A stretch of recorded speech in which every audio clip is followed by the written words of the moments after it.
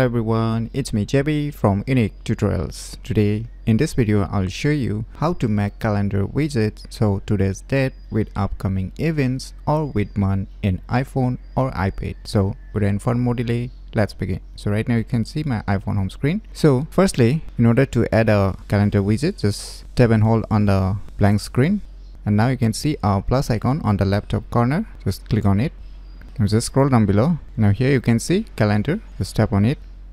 Now you can choose the calendar style. So I'll just select this one. Just tap and hold and just drag it and place wherever you want to place, and click on done on the right top corner. So now the calendar widget has been placed, and now you can see here on the left side it's showing today's date, right? And on the right side it's showing the upcoming events. So you may get this kind of layout, or if you want today's date with month also, you can do it. Just tap and hold and tap on this edit widget, and now you can see here hide all the events. So you can just enable it. Now tap on any blank area of the screen.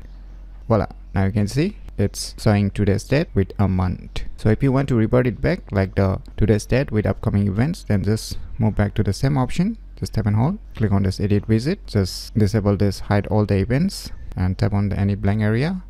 Then you will get today's date along with the upcoming events. So this is how you can make calendar widget so today's date with upcoming events or with month in iPhone or iPad very easily. So if you never known about these cool tricks, then you should definitely give it a try. So if you find this video tutorial useful, please click on the thumbs like button, and if you're new to our channel, click on the subscribe button, and lastly, thanks for watching.